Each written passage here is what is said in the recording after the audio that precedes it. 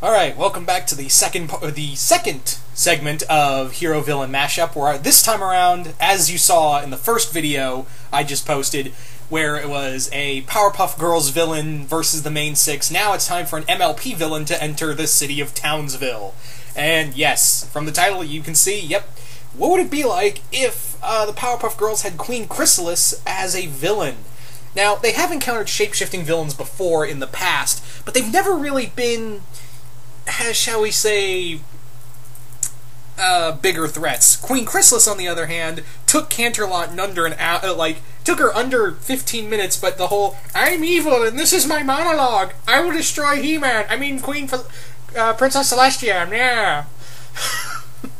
That was Chrysalis's downfall. So let's say her and her changelings found the city of Townsville, where, you've seen you've seen it on St. Valentine's Day. This town gets all into it in love. They could easily feed among, the interesting thing about the changelings is that, obviously they're changelings. So what if they could take on human form? This would be like Secret Invasion to the nth degree. The girls would be, if they found out the existence of changelings in Townsville, they wouldn't know who to trust. They honestly would, and the changelings are a little smarter when it comes to invasions, as we've seen with Chrysalis. Well, just a bit smarter. So I think it would be interesting to see, the girls try to figure out who's a changeling and who's not. Especially trying to figure out where Queen Chrysalis is. Who would be Queen Chrysalis? If I had any say, it would probably, I'd either make her Miss Bellum or Miss Keen. Yeah, she would either be Miss Keen or Miss Bellum if I had any say in this Powerpuff Girls MLP crossover. But yeah, among other things with this is that the girls are fighting an entire army. Now, they have fought alien invasions before. Hell, one of those said alien invasions being being literally an invasion of humanoid broccoli. So they can handle themselves, but a full-on invasion of people that could shapeshift not just once, but multiple times, and even shapeshift into shapeshift into people they know. That's going to really screw with them. That's going to really screw with them on a whole other level. And the girls can get a little, and we have seen the Powerpuff Girls get a little arrogant now and again in terms of what's the word I'm looking for? In terms of, accusations. They sometimes jump the gun here when it comes to accusations here and there. It would be something to, Blossom would have to keep the girls together, because Chrysalis, like she tried to do with Twilight and the others, she would try, to split the girls up, because I think Chrysalis would understand, yeah, these girls are pretty tough on their, on their own. Together, they're an even worse threat. I have a better chance of splitting these girls up and taking them out individually. So I could see her shape-shifting into, like I said, Miss Keen, and giving a lot of attention to Blossom, making Bubbles and Buttercup jealous, or turn into the mayor, and or turn into the professor and give a lot of love to one of the other girls, making the other two jealous, and kind of separate them all through that. So that would be, one of because let's face it, Chrysalis is powerful on her own, if she feeds on love. Obviously, we saw her take down Celestia in one blast, after feeding on Shining Armor's love for Cadence. So, I can only imagine what she would be like if she fed off the the Powerpuff Girls' love for Professor Utonium, or Professor Utonium's love for, the girls. Hell, she could even feed off of the mayor's love of pickles, and that would give her enough. Have you seen his love for pickles? It's like a goddamn fetish. So, yeah. She could even feed off the villain's love for being evil. Like, she could she could shapeshift into something and get close to Fuzzy Lumpkins and feed off of his love of banjos.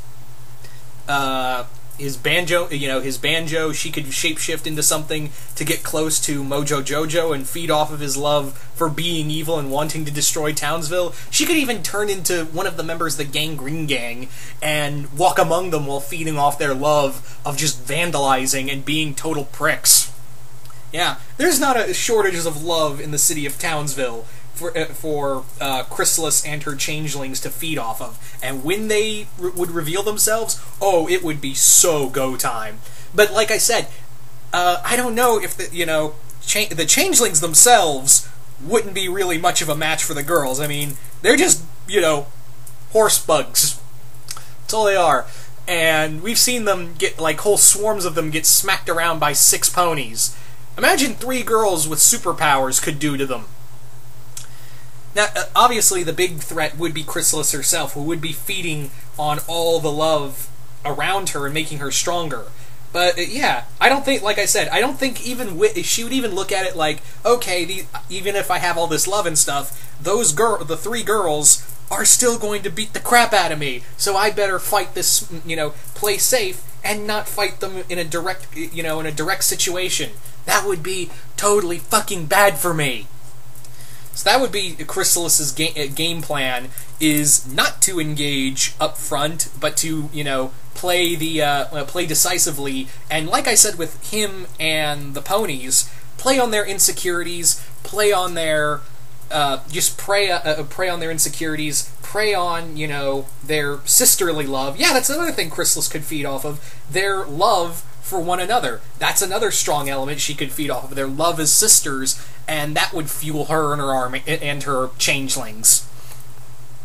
So, yeah, like I said, no shortage of love in the city of Townsville for the changelings to feed off of. Because wherever you go, somebody loves something, or someone. So, yeah, the girls would be in for a tough time. But you guys tell me, what do you all think this would be like if Queen Chrysalis and her changeling army, her swarm, that's the better put, if the changeling swarm ended up in Townsville? What do you think that would be like? And what kind of global scale, how bad of on a scale of 1 to 10, when the changelings finally reveal themselves, what would that be like for the city of Townsville? I can only imagine just like these Zerg hives, well, Zerg-like hives, all along the city of Townsville, and the changelings wrapping up people to consume their love, and Chrysalis just, more or less going one on 3 with the Powerpuff Girls and fighting them while consuming more love for, from both them and the people of Townsville as she's getting stronger and stronger. So, yeah, this is another interesting one. I was originally going to go with, because honestly, when you think about it, you could put a lot of the MLP villains, Nightmare Moon, Tyrek, especially Tyrek. I actually was thinking about Tyrek. Discord when he was evil, and a few other people here and there, into the city of Townsville and make them Powerpuff Girls villains, because they really do work like that.